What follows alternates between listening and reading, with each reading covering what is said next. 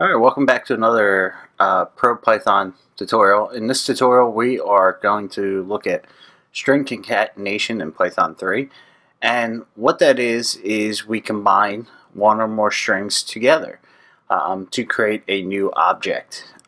It's not changing a string because remember they're immutable, but we create a new string object. So let's take a look at it.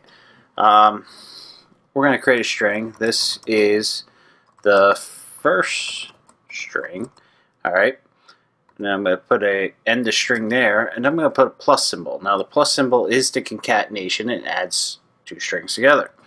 And then I'm going to do another quote and then a space, and I'll show you why in a second. This is the second string, and end our quote, hit return, and notice it says this is our first string, this is our second string. If I didn't put a space here, they would have been backed up to each other.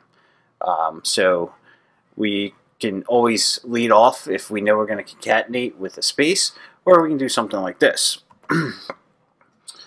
We can also add a space to a string like this. We'll end our string and then plus, open another string, space, close the string, and then another concatenation, then open a new string. Now we have a space. Alright, so we hit return.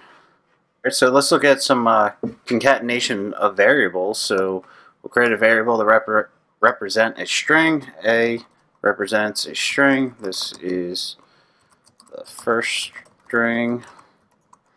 B represents the second string. This is the second string.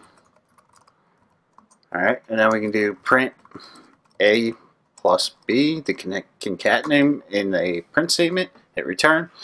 This is the first string, and notice there's no space. This is the second string. So how would we fix the no space? Let's go ahead and do C is equal to open a string, space, close a string, hit return. Now let's do print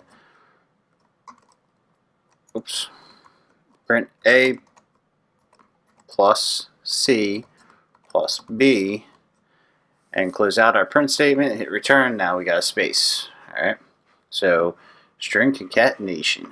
Now we can't concatenate a string with another data type, for example a integer or a floating point number. So let's take a look what would happen. I have A, it's going to represent another string. This is a string. And then we're going to do B is equal to an integer of 9. And then we'll do A plus B. And we get type error, can't convert int object into a string implicitly. So what can we do to fix that problem? Well, let's do something like this. We can do A plus string and convert B to a string, hit return, and now we got this is a string 9. Alright, so that's how we would convert it and concatenate it in. If you have any questions about concatenation in Python, please leave a comment on mastercode.online. Otherwise, we'll see you in the next tutorial. Have a nice day.